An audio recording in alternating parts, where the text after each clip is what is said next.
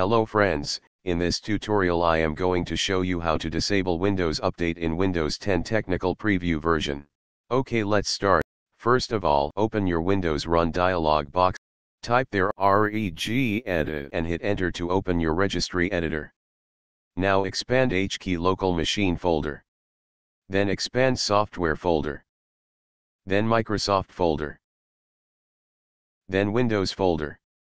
Then CurrentVersion folder. And finally, Windows Update folder.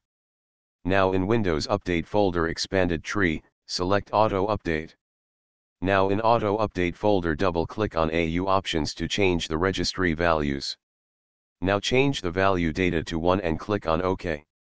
That's it friends, now your Windows Update is completely disabled. I hope you guys found this tutorial useful.